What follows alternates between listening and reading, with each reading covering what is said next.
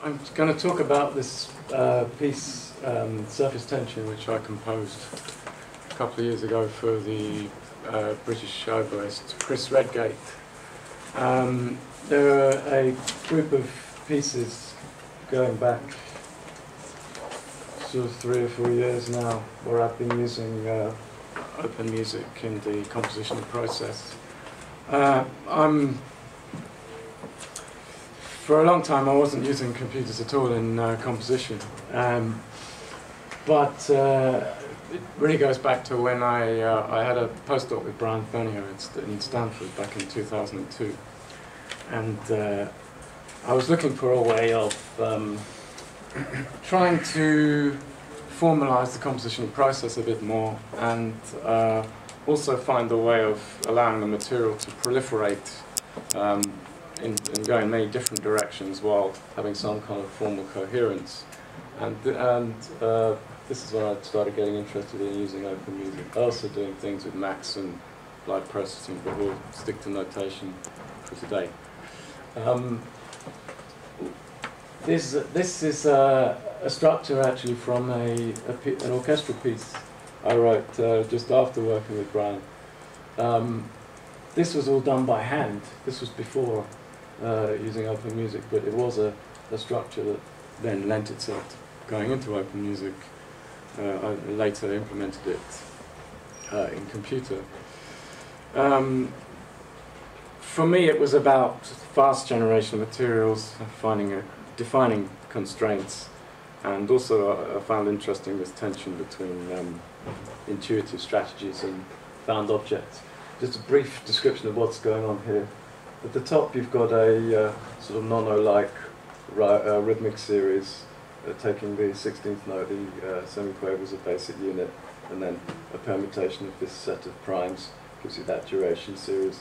The second one down is a random permutation of that. This is then taking a different permutation as the basis of the subdivision of the structure. And here, this is when it started getting interesting, making subdivisions conditional on certain conditions, such as if you define at a given tempo the absolute duration of each of these lengths of time in seconds, you can see, and let's say an arbitrary number, 5 seconds, and you say, well, I'll subdivide if the durations are less than 5 seconds, I won't if they're more. And you can see at a slower tempo you have less subdivisions, and at a faster tempo you have more. This is the kind of process which I then, in a piece called Misguided, which I wrote for Elysium, this was the first time I implemented this in open music, and we can just see briefly the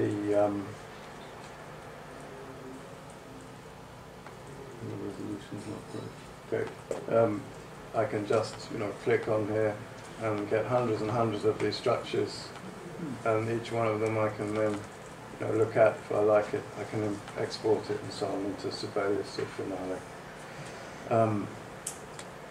And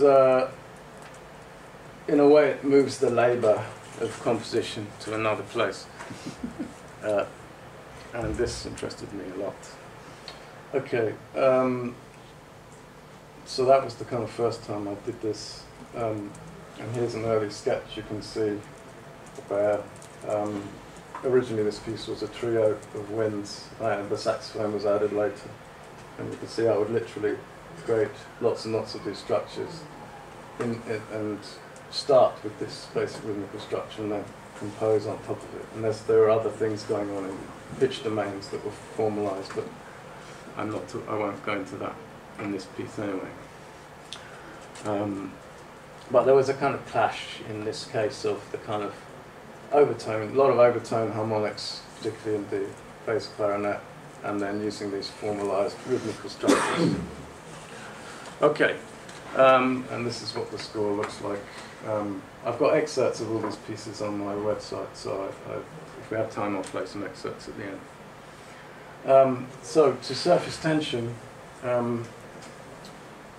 called Chris Redgate's very interested in virtuosity and complex notation, and so it was really,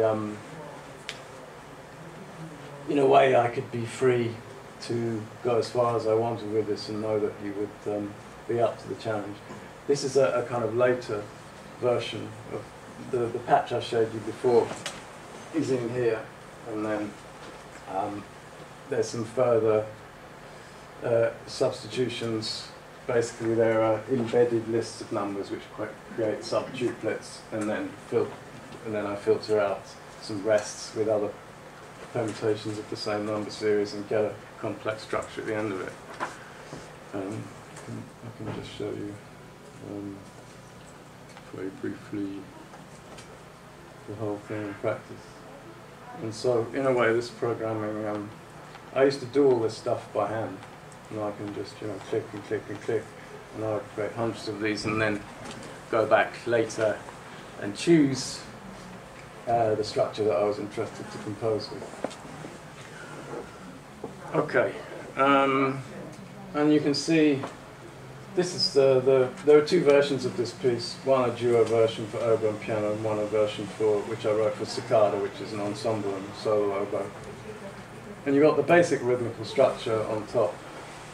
And then, of course, you can see there's a lot further decisions to be made. So this is not in a kind of, it's not really generative music in any sense. This is very much out of time composition. Just want to talk now a little bit about the pitch structures, because that was the next aspect. Chris actually helped design a brand new oboe, this Redgate Howarth oboe, which has new keys and is designed specifically for microtonal playing and has lots of multiphonics that don't exist on the standard oboe. And new fingerings, he sent me a whole list of these and hundreds of recordings, and I went through and chose the ones just by ear that they're usually quite unstable sounds, and with hello. No, decides not to play. Alright, sorry. No idea why it's not working. Anyway, that's using Audio Sculpt to analyze the spectrum, and then the next thing I did was I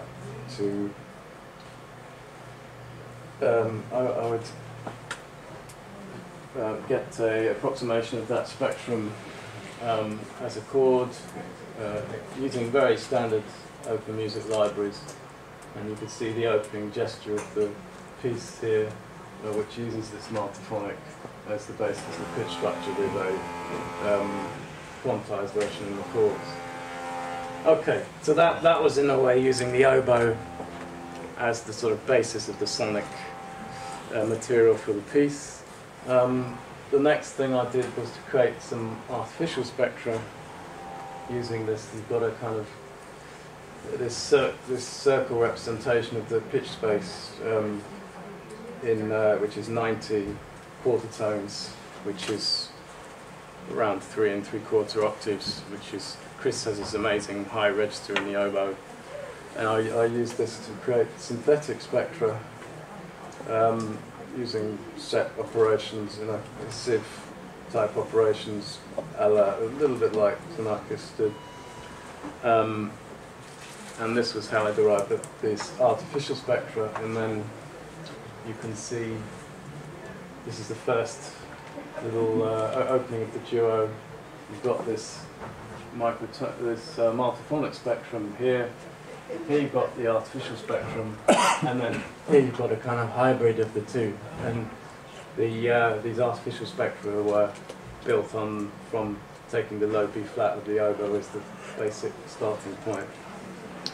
And so you've got this kind of found objects, these two found objects, one having its origin in the oboe spectrum and the other these artificially generated pitch structures. Just have another go at.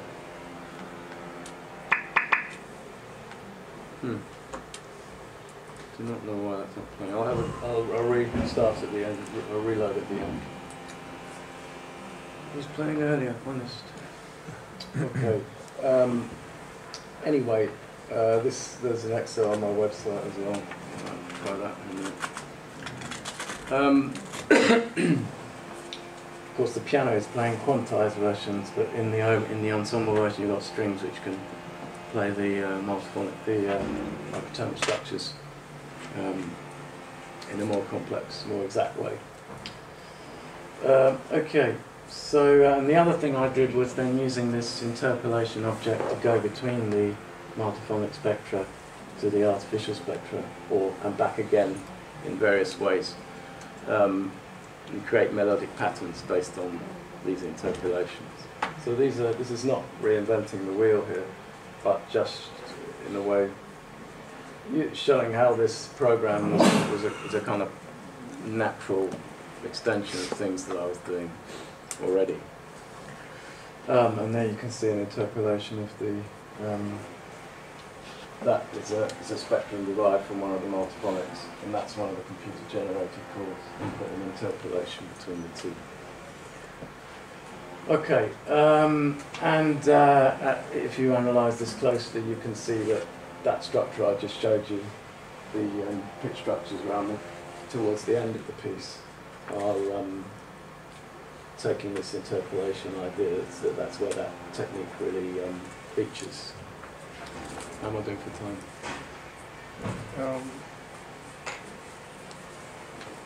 3 minutes. Okay. So, and this is what the opening of the ensemble version looks like. I'm just gonna briefly mention a piece I'm working on now. It's a piece for the Quatuor Diotima of Paris, and I use this interpolation idea as the central piece of the architecture for this piece, but this time interpolating between artificial spectral structures and harmonic series. So it's a sort of quasi-spectralist idea. In the oboe piece, it was more of a kind of add-on at the end, but now it's become central to the architecture. And there you can see you've got a harmonic series at the end there, and an artificial spectra at the beginning. You've got these very complex structures, but you do get a transition between the two. And this is what the string quartet looks like, and just as an example, the fifth chord, that one, is the basis of this harmony. Yeah, and then you get towards the harmonic series, then a more natural spectrum at the end. So just to conclude, I suppose for me it was a question of why use the computer at all, and why use open music. I was composing by hand before perfectly well, I thought. So why do I need this? Part of it was to get out of my habits and have the computer present with a found object, something I have to deal with, which I just wouldn't have come up with myself.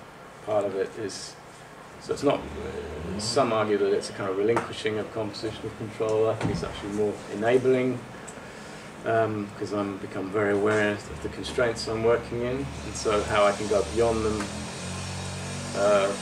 For me, composing intuitively means composing without self-consciousness of the constraints, conventions being used.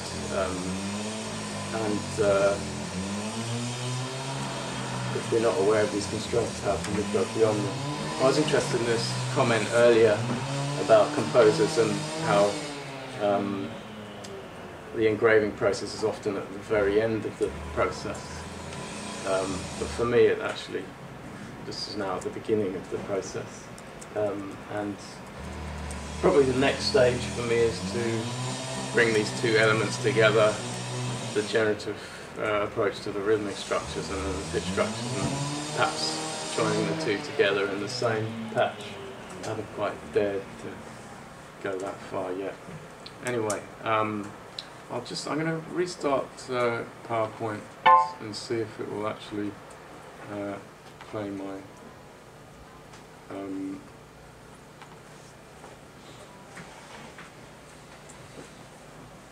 because it's a shame not to be able to hear something.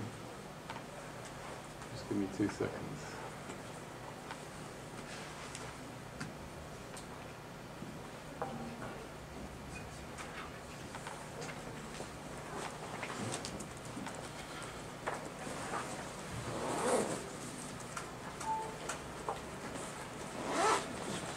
Right, touch wood.